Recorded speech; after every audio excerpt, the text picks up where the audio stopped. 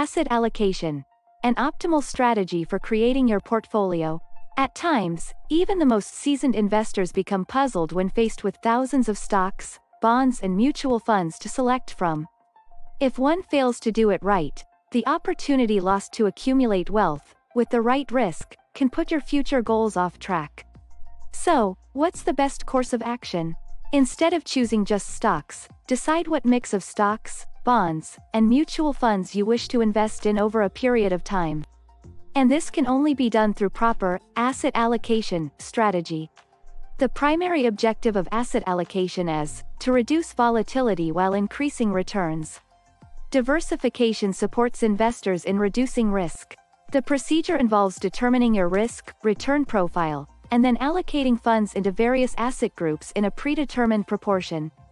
So, here are some portfolio types and their combinations that you may use as a reference when putting together a well-balanced portfolio with the right asset allocation. 1. Conservative portfolio. This is 10 to 15% equity, while 85% to 90% other assets. The fundamental objective of a conservative portfolio is to safeguard your portfolio's principal value. Composition.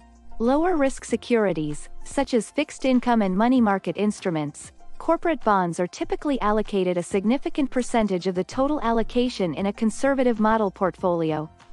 2. Moderate portfolio. Here it is 20% to 25% equity and 75% to 80% other assets. It is appropriate for investors who want to maintain the majority of their portfolio's total value, while taking on some risk to guard against inflation. Within this risk range, current income is a popular approach. Composition. Mostly fixed income, FDs, recurring deposits, corporate bonds, PPF, gold, etc., consist major portion of the folio, while 20% to 25% equities via index ETF and blue chip stocks for long-term appreciation are considered as the right mix. 3. Moderately aggressive portfolio. These are 55% to 65% equity and 35% to 45% other assets. These portfolios are sometimes referred to as balanced portfolios, because the asset composition is almost evenly split between fixed income securities and stocks. Here, growth and income are well balanced. Composition.